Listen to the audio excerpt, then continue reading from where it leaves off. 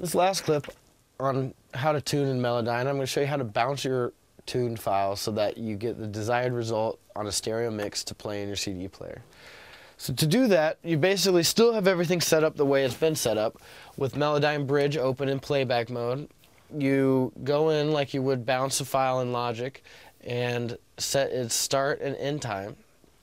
And basically then you would just bounce the file as if it was a regular file.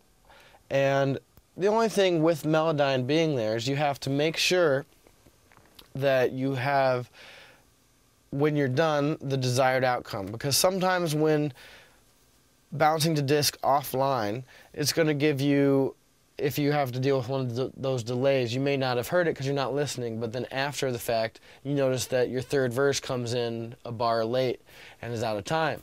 So the main thing with Melodyne and tuning with the host program is really, and bouncing files is really just to make sure that before you take your bounce files and send them somewhere or do any sort of work with them, is that they are really what you desire and they are really how you want them.